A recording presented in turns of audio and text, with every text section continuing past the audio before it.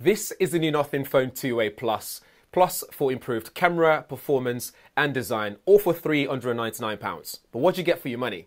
Let's talk about it. Starting with the design, on the front we have a 6.7-inch Full HD Plus AMOLED display. They call it flexible Full HD Plus 6.7-inch AMOLED display. We have a front-facing camera there, which is a 50 megapixel front-facing camera. We have this nice curved edges, which makes it nice and easy and comfortable to hold in the hand, especially if you're going to be using it for a prolonged period of time, and the size of the phone as well.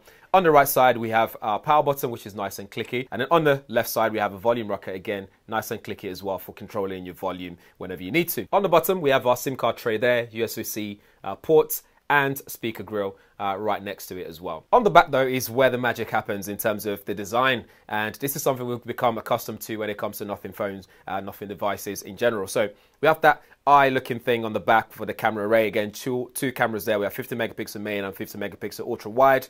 You can see the NFC coil just housing the camera there as well. And then you got the glyph interface just around it, 3 light strips on there. And then you can see the rest of the inner workings of the device as well. It's also available in black and this grey metallic finishing device as well, which looks really nice. I prefer this color actually. It's just nice and soft. I love the grey sort of look to it as well. It's pretty cool. On the device itself, we can have a look at some of the features that you can expect on the device. So if we scroll across and scroll around, you can see all the apps that's available. But one thing that's cool right off the bat is the widgets that's available on this. They have this new newsreader widgets, which you can also tap it and it starts reading out wherever the latest news is. You can also change the settings for that. So if we go to widget settings, you can select the kind of news that you want from the news reporter. So you have entertainment that I've selected so far, sports and technology. But whatever tickles your fancy, you can select those and you can get updates on those whenever you need to. If we go all the way back out and we go up top here, we can see the glyphs interface settings there. You can turn it on or off if you need to do so, if you wish to do so. You can scroll across as well to see some more options like glyph timer, which looks pretty cool when you start using it. And then we go into settings here. We get loads of options here, so we go through some of them. So for example, if you go to glyph interface, this is where you can change all the settings. For example, there you can see how bright you can have it there, so you can have it really bright. You have different ringtones available. So when you go to your ringtone settings, you can change all this across. So when you go across, you can hear it in the microphone right now. So when you change it across, the light will change on the back as well, depending on which one you've chosen.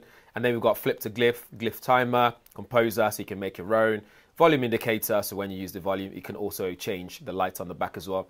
You got glyph progress, and then you got music visualization if you're listening to music, bedtime schedule. So go through that and you can change whichever settings you wish to do so. And then you got your battery here. So this has a 5,000 milliamp hour battery, which should offer you around 8 hours of gaming straight if you want to game on this. You got 50 watts of fast wired charging and 5 watts of reverse wired charging is available as well on this. So scrolling down on the battery, you can see your battery percentage, battery health, and all that kind of stuff.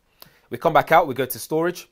So with this one, it is a 256 gigabyte of internal storage.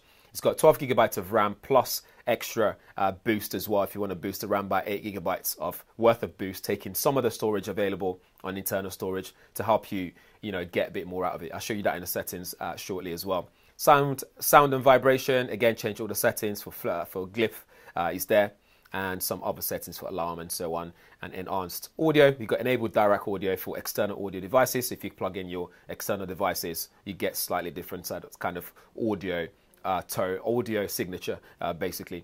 We go to display and then we scroll down to display. We can see our refresh rate. So here we have dynamic, high and standard. So we can go all the way up to 120 Hertz refresh, and it also has a 240 Hertz touch sampling rate, which I think is pretty decent for a phone that costs just over £300. It also has 2160 Hertz PWM dimming, which is pretty cool. Uses a bit of AI and all that stuff for that as well. And then you got HDR display if you want to do that.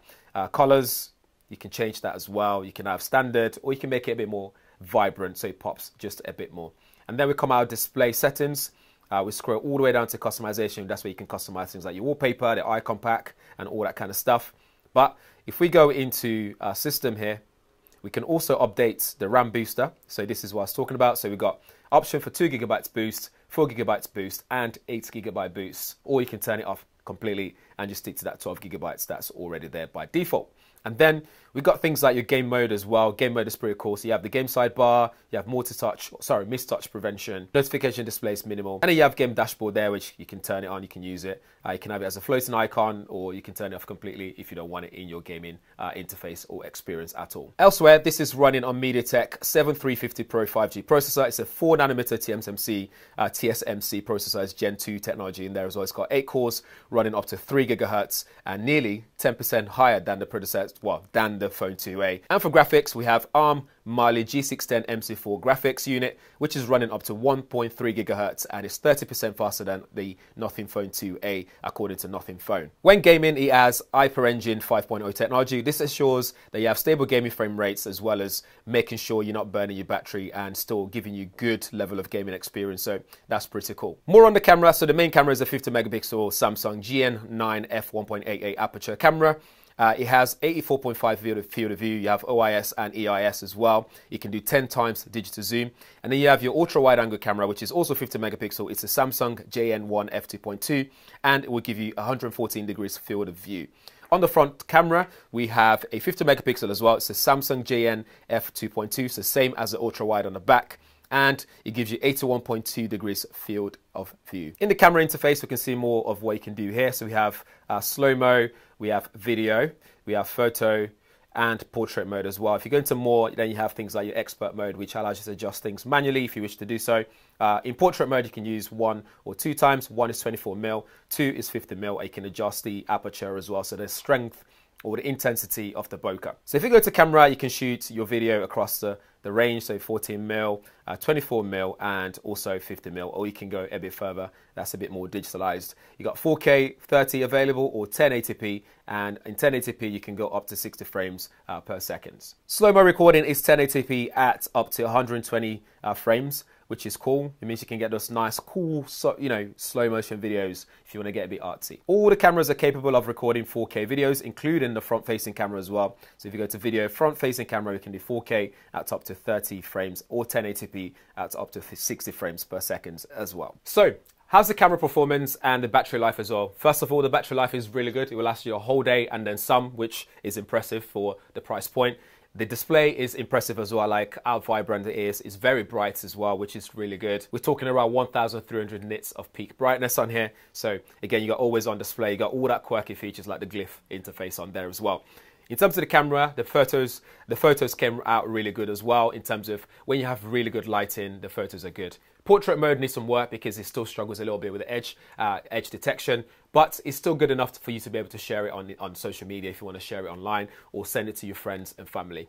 One thing I love though is the camera in terms of the video. It looks really good, especially when you have good lighting. It's very sharp. It's good with switching focus as well from the foreground and the background, and it's very detailed and sharp, which I really like, including really minute tree in a big space. Is able to figure that out and make sure that the focus remains on that tiny stem so that nothing goes out of focus, which is really good. It does struggle a little bit with flare, so when you have the sunlight pointing at the lens, you will get that flare that pops out.